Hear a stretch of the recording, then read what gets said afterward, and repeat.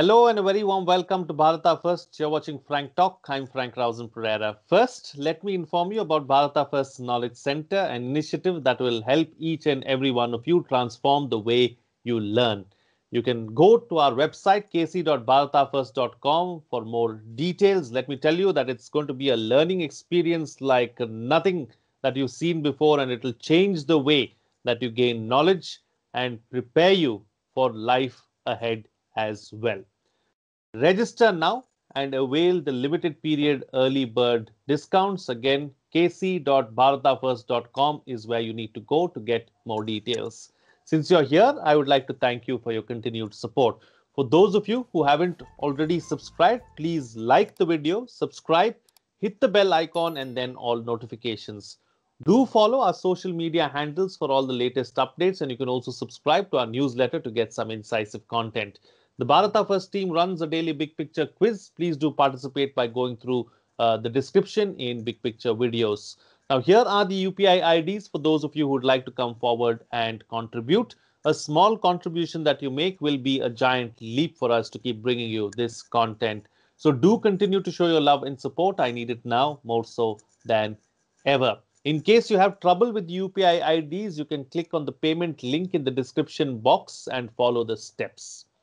All this information along with some must-see recommendations are in the description of the video. Please go through it. And now on to the program. Well, with media reports stating that the union government will not be taking measures to bring back the 4 Kerala women who left India to join the Islamic State with their husbands and are currently lodged in jail in Afghanistan, the families of the women have expressed disappointment with the government's decision. To talk about this issue and how to tackle radicalization, I have with me a very special guest, a dear friend and someone whom I look up to. He is also a well-wisher of Bharata First. It is a pleasure to welcome on Frank Talk Major General Dhruv C. Katoch, retired. He is a retired Indian Army officer and now director at India Foundation, a think tank. General, welcome. Thank you, Frank. Deeply honored.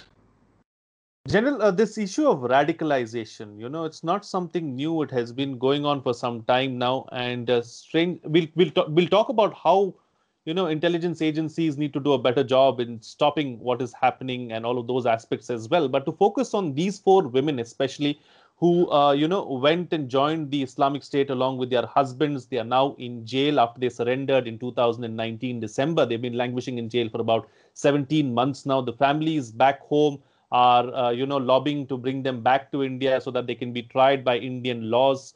Your thoughts on this entire issue? Frank, when you look at this particular issue of these 4 women, there is, of course, if there will be a group which says there's a humanitarian angle. They made a mistake, get them back. But you see, I look at it from a different perspective totally. I look at it from the point of view of a larger society and the message which you are sending across. Now, let us say there is a murderer who has committed a heinous crime. You see, he has gone and slaughtered 10 or 20 or 30 people, and then he repents. Now you say, listen, he has repented, let him go. Now, what is the message which we are sending to other potentials? Right? That, okay, let us commit a heinous crime. Let us do what we want. When we are caught, we are in a position actually to repent. And then the government will say, okay, let these chaps off. They are going to behave from now onwards. Now, the larger message, I think, is what should concern us, not the immediate concern of these 4 women. Now, they went across, they had a choice. They made a particular choice, and they must now stand by that choice. When they took a choice to go by the, pick up the gun, to support the Islamic State, to take part in terrorist activities, then they must bear the consequences of that decision. And I'm afraid the families must bear that consequence too. Because the larger danger is that should you be soft on terrorism now, then it will come and consume the state over a period of time. More and more people will be motivated to join because they will have the assurance that if things go wrong, we can always come back. Now that option must be stopped for them. It should be very clear. If you go, well, either you will be killed there or you will be imprisoned there, but there is no place for you back home. Now make your choice. And I think we need to give people hard choices, not the soft choices. So in this particular case, I would be supportive of the government stand. which states, no, we cannot give them these choices. I would like to take your mind back to, you see, many, many years ago, that case took place of a murder of the children of armed forces, a naval officer, the Billa Ranga case, you see. Now, would anybody in the right mind say, listen, they are repentant, let them go? Because you let them go, instead of these two Billa Rangas, there will be hundreds of them which we will spawn. And we cannot afford this in our country, which is already facing very severe, very serious problems of radicalization. So while it is a human problem as far as that family is concerned, I think when the state looks at it, it must look at it in the wider perspective. And in this case, I think the decision of the government is correct, and we must support it. Absolutely. Now, since we are here, then, General, a quick follow-up question on this particular issue itself. Why is it that so many women are so easily radicalized, especially in that belt of Kerala? You see, firstly, let us understand what exactly, when we use the term radicalization, what exactly are we talking about? And I think it is simply a process of getting indoctrinated to a particular ideology. That's all. So when radicalization is getting indoctrinated to a particular ideology, and this ideology could be religious or others, all others. Now, how does this indoctrination take place? It takes place through an outside source. In this particular case, it could be family members.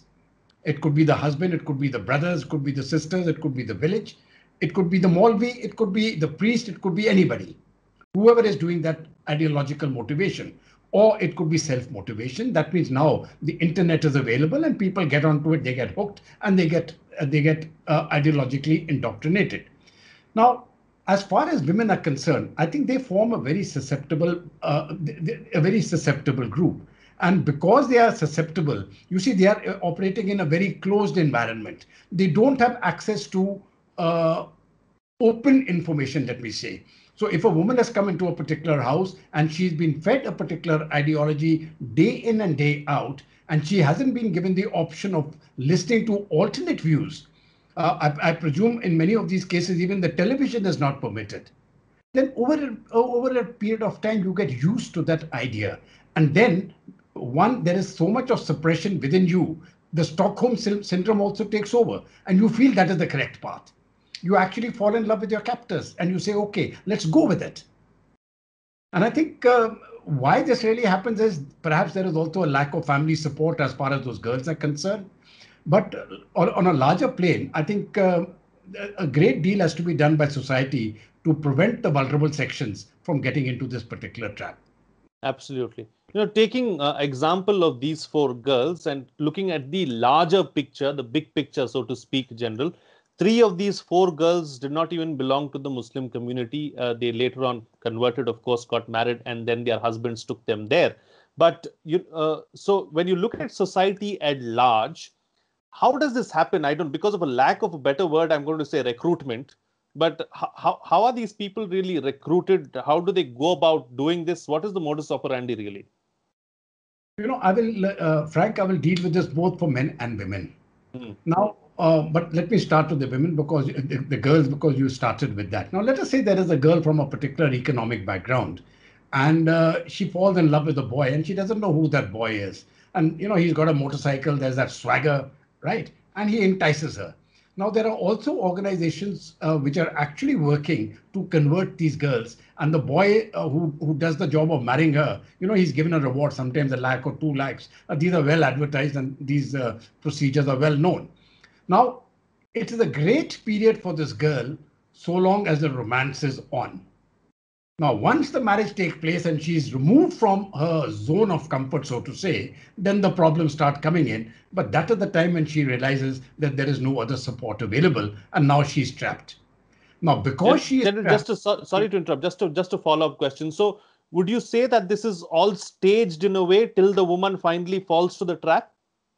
Oh, yes, it is absolutely. There are no absolutes, Frank. But by and large, it is staged. To a very large extent, it is staged. And once that woman is committed, now she doesn't have an option of going back to her family. She's fought to the family. As a young girl, even as a young male teenager, there is that sense of rebellion. We've all been through that phase, where you want to rebel against authority. And that rebellion is not because you don't like society or something. It is simply to say, listen, I'm growing up. I want to make my own decisions. And if you have a supportive family which actually supports this path, you will find the rebellion is not there. When I was growing up, you see, in those school days and my friends who were in college when I was in the academy, it was a great pleasure to say that, okay, we'll go on strike and burn a bus. Today, when you think of it, we think how stupid were those thoughts. You see, I mean, rebellion has to be, or, that sense of self-worth, it has to be cultivated in different ways. And in this particular case, you see, the child requires a particular type of support. And now when that support is not forthcoming because she has already crossed she has already burnt her bridges, so to say, right? Then she doesn't know who to go back to, who to fall back upon. And now, because there is no place to fall back on, well, she continues, that Stockholm syndrome again takes over, and then she becomes, totally imbued to that particular cause. It works for the men too. There are many reasons why young boys and all, get caught in this. And please take it from me, it is not always financial. When we had that case of the bombings which took place in Bangladesh, in Dhaka, they were all children of well-to-do families. In fact, they were the children of the cream of society. Even they fell. So I think a very great deal depends upon the type of education which the people have received, the mentoring which they have got. In many cases, especially amongst the Muslims, there are families which say we need to give our child religious education. But so they get a Maulvi. Now that Maulvi is not supervised. And that Maulvi has got total control over the child in preaching a particular religion. On teaching a particular precept of that religion, and the parents are unaware of what is happening. Now, I think all these are very dangerous things. In the schools, if you actually carry out a study of what has happened in Jammu and Kashmir, especially in the Kashmir belt, you will find that the madrasas have been taken over by a certain set of radical preachers who are no longer the Kashmiri preachers, the one who preach the Sufi Islam. All of these chaps follow the Salafist thought, and they are from UP and Bihar, or most of them rather. So you are finding that the mosques have been taken over by a particular type of, ideological group. The schools have been taken over similarly. So you will find that even the teachers, the school curriculum, etc., has all been aligned to a particular ideological thought, and this is something which needs to be broken if we have to move ahead and prevent radicalization from taking place. Absolutely. So a couple of other aspects, General. Where is the funding coming in for all of this? Because if you look at it, it definitely needs money. You can't go about doing all these things and staging these acts with motorcycles and showing wealth and so on and so forth without any money. So is the funding coming from outside? Can't we stop it? How do we get to the bottom of it? Actually, when you look at what is happening in the Muslim world, this is not to say that Muslims are terrorists or something. I'm simply talking because the funding really has a very deep Islamic source. And please relate this to the rise in oil prices which took place in the 70s. And suddenly, the petrol, which, if you gave a 10 rupee note and say in 74 or 75, you could fill 5 liters of petrol and get 250 back. Now, today, when you're looking at petrol at 100 rupees plus per liter, you can imagine the change in fortunes of the Arab world which took place when the petrol prices skyrocketed in the 70s. And suddenly they were flush with funds. And it was this flush with funds Arab world which really started this ideological brainwashing of youth by sending money to the madrasas and by promoting a particular type of culture, the Salafist culture, so to say. Now, or the Deobandi or the Salafist culture. Now, so the funding has really come from the Arab world. And if you look at what has happened at the mosques which have been created in, say, in many parts of UP and Kerala, see where the money has come from. And the money has actually come from there. It is very difficult to stop this type of funding. It is coming in small groups. And when you say that, okay, we want to build a mosque here, then which government has the power to say you will not build that mosque? So the question is, in a secular country, to prevent that sort of money inflow, I think is a very, very difficult job. What of course can be done is to see that the type of teaching which is being given there in the madrasa or in the mosque is controlled the way they do it in Singapore. Singapore has got total control over, there is total religious freedom. Nobody tells you which religion to believe in. You can follow any faith and there is no bar. But they certainly prevent any religion from actually preaching hate, and they enforce it. Now, in India, it is very difficult to do that. So I think as far as the money supply is concerned, for the radicalization process, it is going to be something which is very, very difficult to stop. I really haven't been able to figure out how can you tell a particular state government or a particular organization, listen, you will not get money to build a mosque. It is like telling a Christian group, you will not build a church, or the Hindus, you will not build a temple, or the Sikhs, you will not build a gurdwara. It doesn't work that way. So when these structures are being built, I think it is where the funding is coming from for building a religious structure from charitable trusts from across the world, it is going to be very difficult to stop. What we can monitor is what is happening inside that group. And I think on a larger plane, because this is what I also wanted to talk about, as I had made my initial statement, radicalization is simply indoctrination with a particular ideology. Now you want to stop that indoctrination.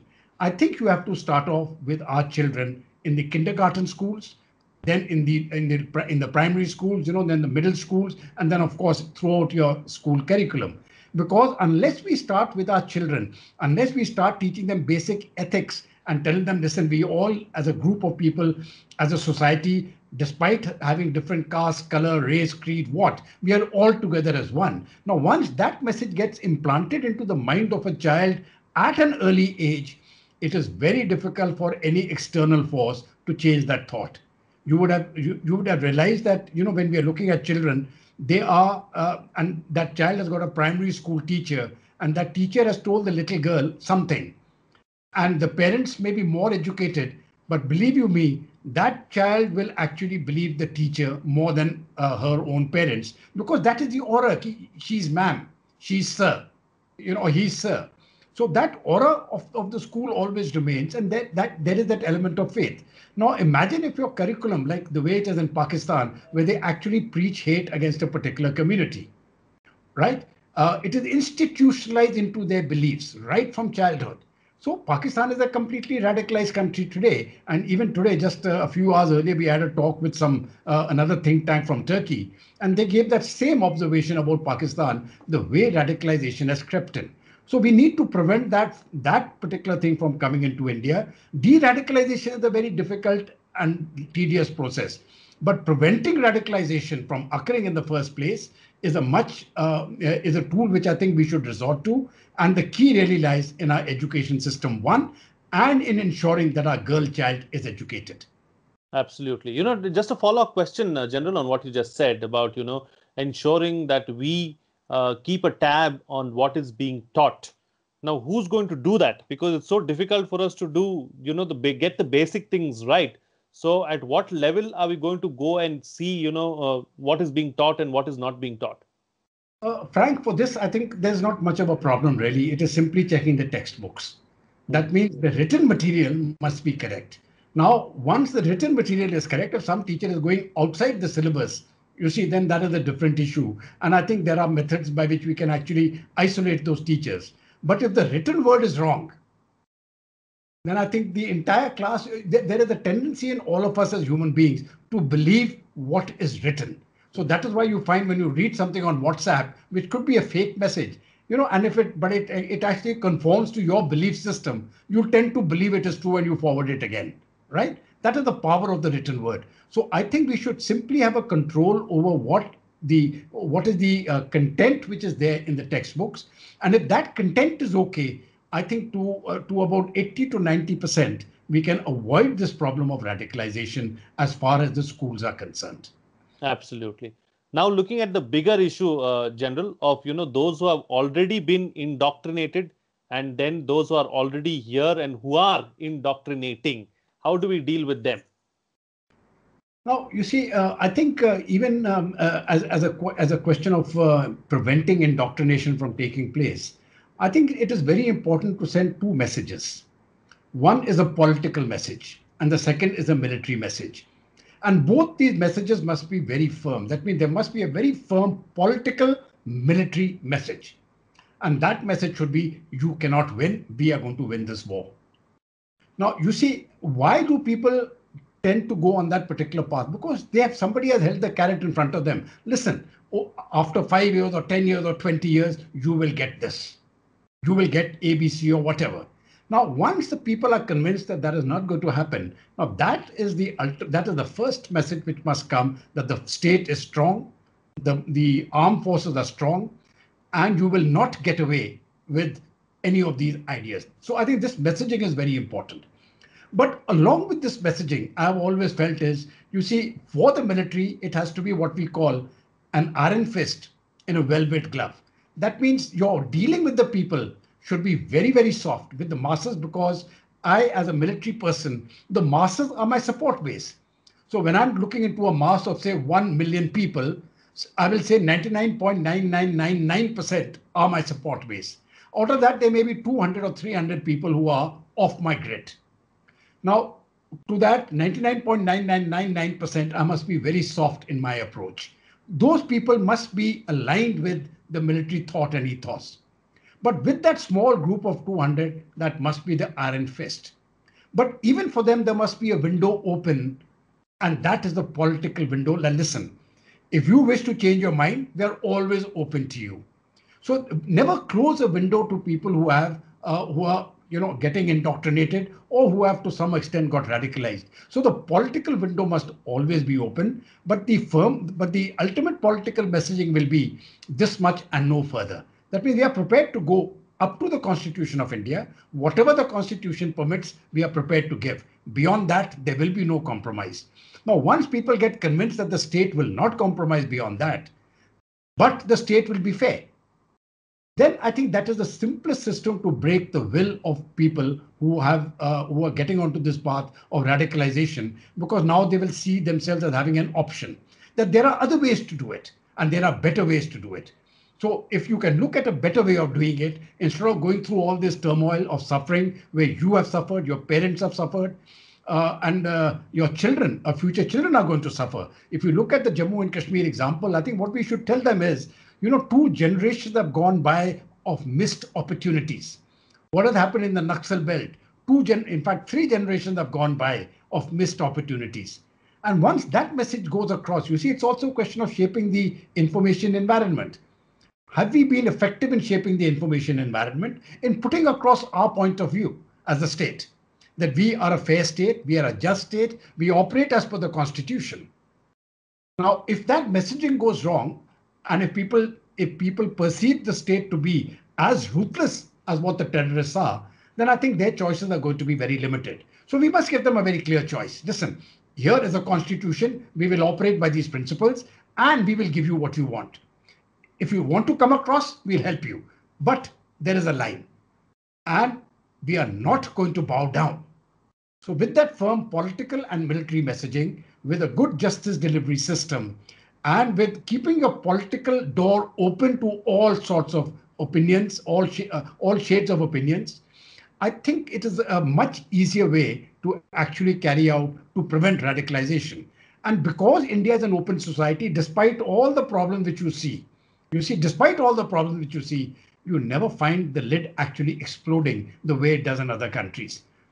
So we have despite our democracy, which appears very loud and noisy and sometimes very uncontrollable, there are a great many advantages because the steam has been let off. And people always know we can get back. We can get back into the path. And I think that is the door which the political authority must never close. But for the military side, don't let the chap with the gun get away, but be very, very soft on the general population. That is the way I would look at it. Absolutely. And one final aspect that I would like to cover with you, General, is this issue of intelligence sharing and, sleeper cells, because we keep hearing about how sleeper cells are active here and there and everywhere else. Can't we do something about it? And do you believe that our intelligence agencies should share information in a better manner so that we get to the bottom of the problem before it even occurs? Very frankly, I think, that intelligence has now improved a great deal, including intelligence sharing. Now, there used to be a time, and I've seen it when I was practically in service and I was operating in the forward areas, by which, somebody would come from the IB or somebody and he would get information from me. And then after 2 months, I would get the same information from IB. This has happened. So I would feel very proud. Okay, what I have said is actually happening. It is, they are simply echoing your thoughts. So now I think the intelligence gathering, our own attempts are far, far better. A great deal of reliance is being put on electronic means, and external and internal intelligence, I think, has been ramped up to a very great deal. One of the reasons why I'm so confident about this is that we have, we have actually managed to put a lid on terrorist incidents over the last at least 5 to 6 years. Now, this is not to say that nothing is happening or attempts are not being made, but I think it's been a very good job. And the problem of having good intelligence and sorting out a problem before it occurs is nobody knows there is a problem. Knows. So the public will not know. They'll say, "No, ये तो कुछ नहीं हुआ है." Now you've actually eliminated something which is very serious. Now I want to give a practical example of this, and here I would like to give the example of the Easter bombings which took place in Colombo and other places in Sri Lanka. Now, our intelligence agencies got wind of this, and we gave this intelligence to the Sri Lankan agencies that this is going to happen. These are the target spots, and the Sri Lankans didn't believe us. Of course, after the event took place, it's a different scenario. But the question was, our intelligence agencies knew. So they are active. They will certainly not be they will not be open about it, because if you're going to advertise that I'm an intelligence man, tell me, then he's no longer an intelligence man. So to that extent, I think the situation now is far better. But having said that, are there grounds for improvement? Yes. And I think there is a great deal which we still need to do as far as sharing intelligence is concerned between the military, the military intelligence services, between the state police and the central agencies. And here I would like to put in a slight word of caution, because from what I have seen, sometimes the politics gets in the way. And politics gets in the way because a particular state has got a particular a thought process of controlling, let us say, a situation which, like a left-wing extremism. A particular state may have a methodology of dealing with it. The center may have different views. And then you will find that intelligence sharing gets very stratified. And, then they will operate in silos simply because the state does not trust the center and the center does not trust the state. And more importantly, it is also because when we are dealing with things like left-wing extremism, it is a law and order problem, and it comes on the state list. It is not the center cannot adjudicate on those issues. So can it be put on the central list? Can it be put on the combined list of both? That is something, of course, will require constitutional amendments. But there are political problems, and so long as politics also prevails, where each political party is trying to gain the upper hand and they are prepared to sacrifice national interest over their political interests, I presume some part of this will go. But I still feel that I personally feel that our intelligence agencies have done an excellent job. They continue to do an excellent job, but we need to really ramp it up further, especially giving power to the local police. You see, the best source of intelligence is really that beat constable. So how can we, as the state governments, really empower that police, that the beat constable, because he's the first person who comes to know what's happening in his beat. So can we empower that individual, give him better systems, or a better system of sort of passing on information, of looking into the information which that particular person has gathered? That is the first step. And I think if we have to revitalize something, let us revitalize at the very first step the beat constable and his role in the policing system. I think that would be a very good first step. Frank. Absolutely. General, a pleasure having you on Frank Talk. Thank you so much for joining me on the program and sharing all your views and perspectives with us on this very crucial and important issue. Thank you, Frank. For me, it's been an honor. Thank you so much, General. The pleasure and honor is all mine. And before I go, let me inform you about Bharata First Knowledge Center, an initiative that will help each one of you transform the way you learn. You can go to our website kc.bharatafirst.com for more details. Just go there, register, and avail the limited period early bird offer. It will really change the way you gain knowledge. It will prepare you for your competitive exams and for life itself. Go to kc.bharatafirst.com and register now.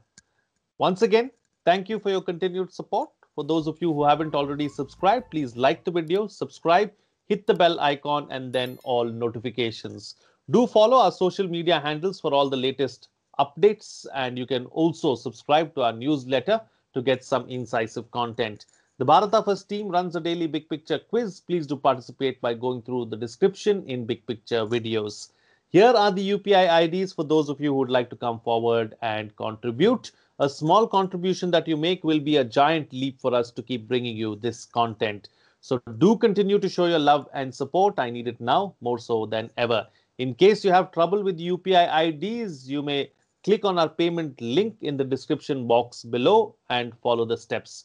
All this information along with some must-see recommendations are in the description of the video. Please go through it. That's it from me. See you again next time.